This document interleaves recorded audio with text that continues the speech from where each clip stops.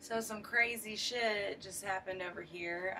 I was out at the school and Adam just got home from work and he sat down to smoke and watch a movie and he heard a knock on the door and he opened the door and there were two guys around the side of the door and one guy came forward and put his hands on Adam's chest and like their faces were covered up and we always have these neighborhood kids come around and they always are doing stupid things and playing stupid jokes and Adam just wasn't sure if it was one of the kids being stupid or if it was someone trying to rob him, so he put his hands on the guy's chest and was like, "Who are you?"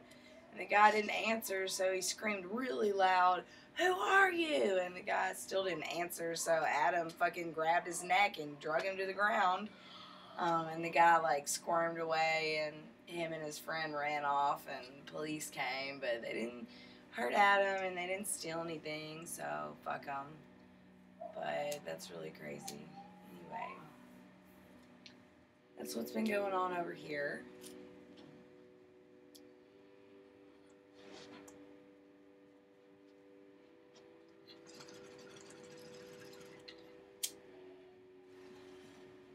Now we're just trying to smoke and calm down.